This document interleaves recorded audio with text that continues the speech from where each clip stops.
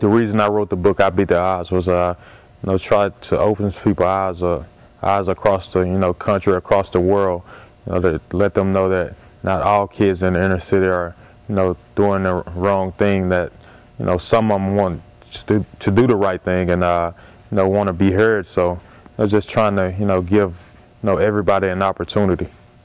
I am different than the character in The Blind Side because I think I have a little bit more personality.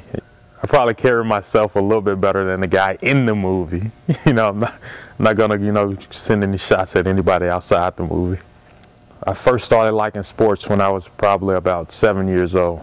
Watching the '93 NBA Finals with the Chicago Bulls against the Phoenix Suns, and fell in love with Michael Jordan then, and been loving sports ever since. For whoever reads my book, I Beat the Odds,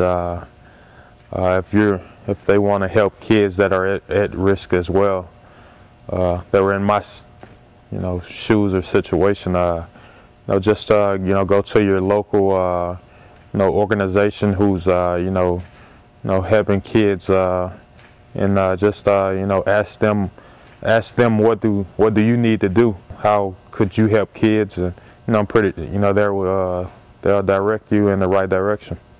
There's Leanne Tui a lot like Sandra Bullock. I think they hit her on the head pretty good. I think that's probably almost accurate. She's she's great. She's she's gonna get a point across. She's gets what she wants, and she's a great parent.